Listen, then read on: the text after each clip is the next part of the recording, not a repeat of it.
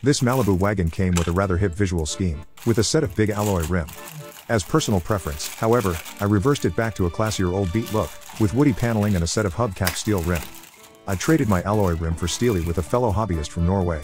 I also made a simple diorama for the car. The building had no depth but a big opening for the entrance. It was fun taking pictures as if I were inside the cafe. Later when I wanted to sell it, the big hole didn't look appealing. I printed out a door image to cover that space so that the diorama would look better for listing image.